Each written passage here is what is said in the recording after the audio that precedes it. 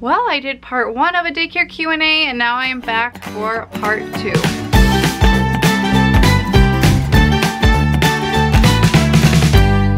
Hey Gluestick, Sarah here from Work Life Glue. I am back for part 2 of my daycare Q&A. If you didn't see that first one, make sure you go back and watch it. I asked for questions on YouTube as well as Facebook, and there were tons and tons, and so I'm just trying to knock them out as quickly as possible to give you guys the answers. But I also had like a little mini announcement in that last one somewhere in the middle, so you'll have to go look for that if you are interested. It's about meal planning and daycare recipes, so make sure you go watch that one if you didn't catch that. But I'm just gonna keep trucking and jump right in. How do you keep track of your payments? Do you provide invoices to the parents at the end of the year for taxes? If so, how do you do it? So yes, I have some parents who ask for different invoices and receipts for reimbursement purposes with their job. So I just like do that in a Word document, but I keep track of it all on kidcare.com. I just find that I do all my billing on there right now. I plan to switch because it's had a lot of glitches and has been driving me crazy. But when I switch to something new, I probably will still put all their invoices in there because it's really easy come tax time to just a couple clicks and it prints out what they've paid for the whole year, so I can always get that information to them if they're interested. So yeah, I do everything currently on kidcare.com. What's your ratio on how much money you invest back into your program? Do you upgrade items as you go? Is there a certain time in the year? What are some small essentials that you find yourself replacing often? So at this point on my daycare, I don't really upgrade a lot. I do buy new things, but I haven't had to really replace things a whole lot. So I don't really update things and set aside a certain percentage. I just think of things throughout the year. Usually the summertime, I end up buying more things, and maybe around Christmas time or Black Friday when there's sales, but I will buy things and plan in advance. Like I got sand tables, I got a new swing for the kids, buckets for outside, and then like I'll go to the Dollar Tree and buy stuff there. I don't really budget it out. I just use our household money for that because it's not very much, but in general I'm pretty much set with what I want for the daycare. I'm trying to do more of a minimalist thing, but if there is like a bigger thing I want, I just think about it in advance and add it to our budget. I don't really have like a ratio. That is what's kind of hard with daycare because it is out of your house and I just do sole proprietorship, so it's not like a separate entity. But I do try to preserve as much of my income as possible because, you know, if I spent it all back on daycare, then there's nothing left for my family. But yeah. My daycare has been open for almost a year and I only have one full-time and one part-time. What are the best ways to get your name out there if you're new to the neighborhood? I was totally new to our neighborhood when I opened. So I think I have a whole video on advertising and also being seen as a professional. I'll link that one below as well because I think those tips can really help. Okay, moving on now to Facebook questions. How do you handle separation anxiety in older kids? I have dealt with this. I usually, you know, let's define older kids. I would say, you know, 3, 4, 5-year-olds. Younger is, you know, infants, 1, 2. The littler ones, like, I'll let them sit with me more. You know, every kid's so different, so it really depends. But I have dealt with, you know, older kids who have started and had separation anxiety. I would, you know, hug on them, love on them a little bit, and then just give them their space. I had, you know, a couple kids who, when they first started, would cry a lot and just need some time, but I think they would see, like, they're not getting a reaction from that, and we're off having a good time once I gave them some attention and then just said, okay, when you're ready to join us, you can come, you know, come back. I have had, like, kids bring a picture of their family or have a special blanket in their napkin they could go, like, touch if they need it. But in general, we're usually so distracted during the day with all the stuff that we do that it's not a big issue. But I don't know, I usually just try to figure out what works for that particular child, work with the parents on it, and try to figure out if it's really separation anxiety or if it's trying to get attention, because sometimes they kind of go hand in hand. What do you do when a kid refuses to eat what you provide for lunch or snack? I talked a little bit about picky eaters in the last Q&A. But if a kid refuses, then they don't eat. That's what I do.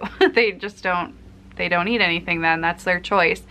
My job is to prepare healthy meals for them and offer it, and their job is to eat it. And if they don't want to do their job, that's fine, but they're gonna be hungry.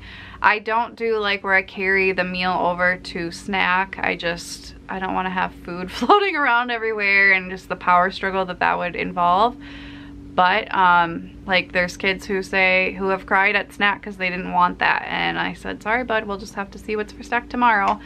And hopefully you'll get some food when you get home. And you know, it's tough, but that's how they learn. I'm not a short order cook, especially with 10 kids. It's just not possible. It's not happening.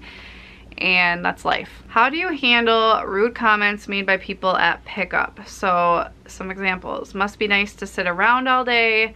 Your candle stinks, you need to turn it off. You look tired, a little makeup goes a long way.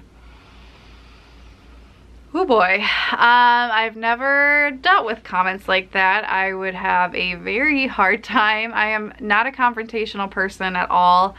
But that would maybe be, I wouldn't say an immediate termination, but I would probably write a letter saying, you know, I will not tolerate rude, belittling comments in my home, in my business, in front of my children and the daycare children. And if it happens again, it will be an immediate termination. I just think I'm not putting up with that. Just that really makes me angry. If somebody said I sat around all day though, I don't know what I would say because I work dang hard. And if it was a parent saying that, I would maybe term, because if that's what they think I do with their kid all day, then they're not really invested in my childcare, they're not valuing it, and they're obviously not involved in knowing what goes on. I would have a really hard time. I think I would give a warning, and then if it happened again, I just can't imagine being told that. I can't. What is your sickness policy and do you strictly enforce it? I feel like there's always that one who constantly has a runny nose or small cough that doesn't quite fit being sick enough to send home but keeps getting everyone else sick. That's tough. I'm lucky that I don't get a lot of illnesses, but I have had a few doozies like hand, foot, and mouth and norovirus and pink eye that really hit us hard. But it's mostly been my family that's been hit hard, not daycare kids so much. I'm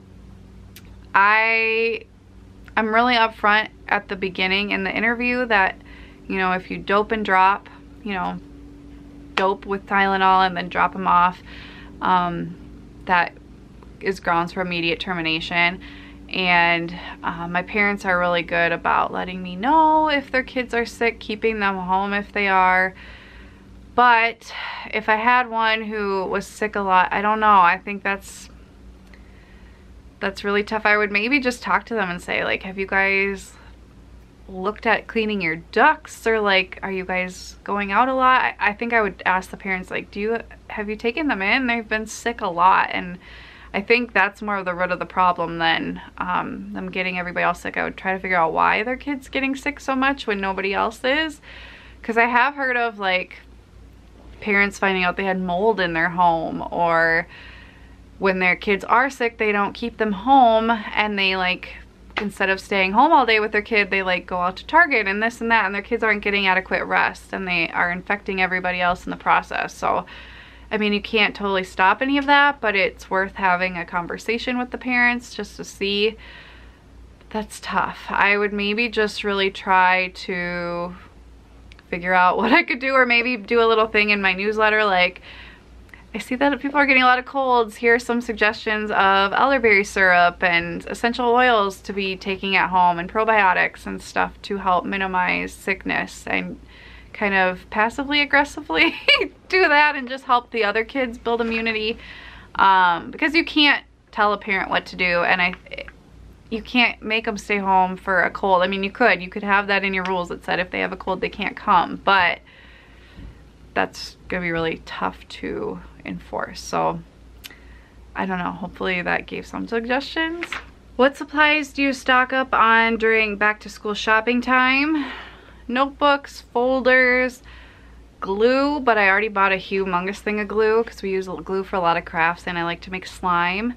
I just bought more markers and crayons and stuff like that. Basically just like the basic craft supplies, but other than that I don't really stock up on a lot because I already have a pretty big surplus.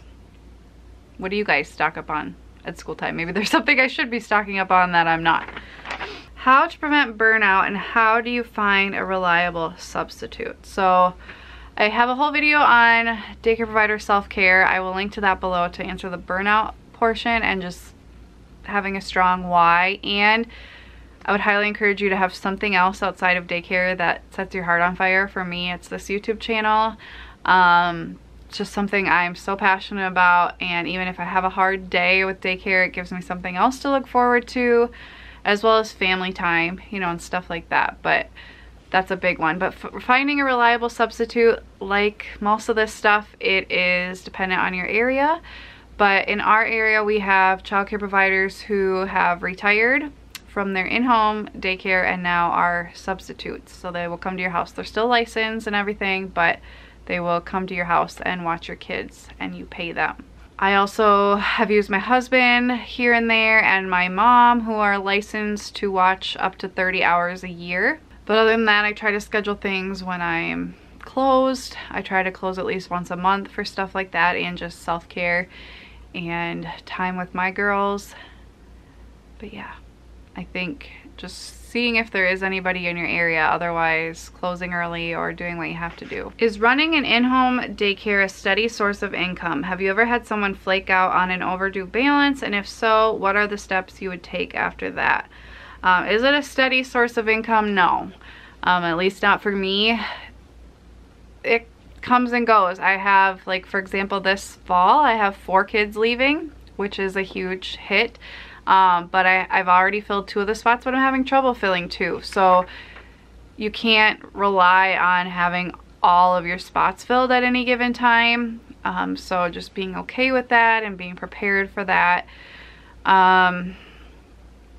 As far as someone flaking out, I do require the last 2 weeks up front so that if they do flake out, I have those last 2 weeks. I don't allow parents to drop their kids off if they haven't paid for the week. They always pay up front. So they pay for the week that hasn't quite happened yet because of that very reason, and because it's a service I'm offering. It's not like babysitting. It's an actual like commitment. It's tuition. Usually you pay college tuition, you know, up front, and you don't pay for it like at the end of the year after it's happened. So that's how I look at it and try to avoid that situation. But I would definitely take a family to small claims court if they signed my contract and they were like in breach of that and they owed me a decent amount of money. I would like to know your experience with daycare siblings and its challenges. Siblings are always a challenge, and honestly, I feel like all my daycare kids right now are siblings because they argue constantly like siblings. But I mean, siblings come with their own baggage per se. I mean, they're little kids. But they fight more. They also love on each other more. They may wrestle more because they're allowed to do that at home. And they push each other's buttons. But other than that, I haven't had like a major problem with it. I do have, you know, siblings who they're like amazing together, and I have my own 2 daughters in daycare, and you know, I don't know, I think that's a hard thing to really answer. It depends on the kids, but yeah, they may fight more, or they may, like if one goes to preschool and one stays, the littler one might, you know, have separation anxiety from their sibling. But every situation's so unique, that's a hard one to answer. But yeah, I mean, anytime kids are siblings, they come with their own annoyances, but they also come with their own beautiful things to them and how they can cheer each other up and things like that. Would you take a child with a disability? Yes and no.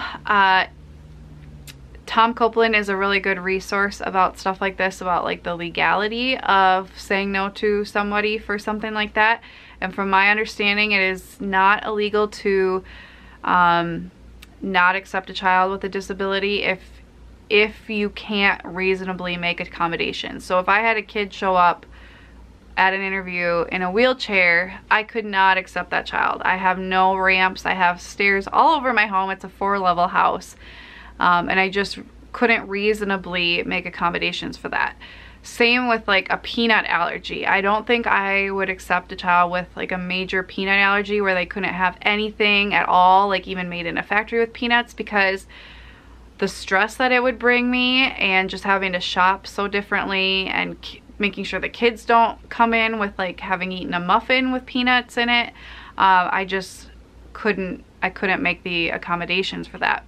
But I have had children with some like developmental disabilities. I've had very premature children who are behind, and just children with general learning disabilities and things like that. So definitely in that area, yes. So I just try to ask myself, like, will caring for this child take away from the quality of care of everybody else? If yes, how much, and is that something I'm okay with? Because all these other parents are relying on me to give a certain level of care, and I also need to be able to fill up my cup. And is this child have so many emotional issues or something like that, or behavioral issues, that I would like be losing my mind at the end of the day? And if so, like, is that worth it to me? So it's a struggle, because like obviously you want to provide for all kinds of kids and things, but when you have a group, you want to do the best job you can for the group. So that's how I'll answer that question. I'd love to see how you set up your safety plans, what they look like, and formatting. We just have specific ones in our county and our state that we use, so I don't really have like a specific form that I could share beyond what is already just required of everybody where I live. In your video about cleaning, you said you and your baby had hand, foot, and mouth, and that you closed without pay. What made you determine that you weren't going to get paid? So the way I have my contract laid out, if a child is sick and they stay home, I still get paid. If my family is sick and I close, I don't get paid. It sucks, but I have thought about it over and over and over again, and I just, in my own heart, I can't feel good charging families when I am not open. So yeah, I didn't get paid for a whole week. It was awful. It sucked. It's a whole week of pay I didn't get, and it was unexpected. But it comes with the territory. I just couldn't feel right saying you have to go somewhere else for a week, but you still owe me. I do close, you know, I have planned closings throughout the year of paid closings, a week off here, days off here. And I feel okay with that because I've earned it. It's in my contract. They know about it up front. But when it comes to closing for illness, when it's unexpected, I just can't say like, go pay somebody else and pay me. Because the whole point of me being closed during, you know, planned closings is that I would hope they would utilize family or take their own vacation during that time, so they're not having to pay two people. But if I have to close unexpectedly for illness, chances are they're probably gonna have to pay somebody else. And I don't feel right that my family's sick, but they're having to pay double. It really doesn't feel right that I get no pay, but there's just no like good balance to that besides to save money for those situations. Some people do like 3 paid sick days a year, and I may eventually like add that. Instead of raising my rates, I'll add in some sick days, but at this point, if I'm closed and sick, I don't get paid. How difficult was it to get state licensed? In Minnesota, I mean, it's one of the more difficult states, I would say. We have a lot of rules. We had to put up a fence in our particular situation just due to some things around our yard. You know, smoke detectors, trainings, fire extinguishers, fire marshals, all that kind of stuff. I mean, it was difficult, but my home is safe. So I don't know, I guess it was worth it. I think there are a lot of weird rules that make no sense, but I'm not gonna get into that. I would say it was reasonably difficult. It's a lot at once, but it wasn't unbearable, if that makes sense. Okay, last question. What do you do about rates for families with more than one child? I personally do not discount for multiple children because to me they're not any easier. In fact, like I talked about siblings, they have their own drawbacks in some ways, so I don't discount for that. And I also, speaking of rates, like I just charge one rate. I don't go up and I don't go down. So whatever they start at is what they're locked in at. So those are all the answers to the daycare questions. I had a lot of fun answering them. Stay tuned pretty soon for some new fun daycare related extras, I guess you could say. And I will see you guys soon. Thank you so much for watching. Bye guys.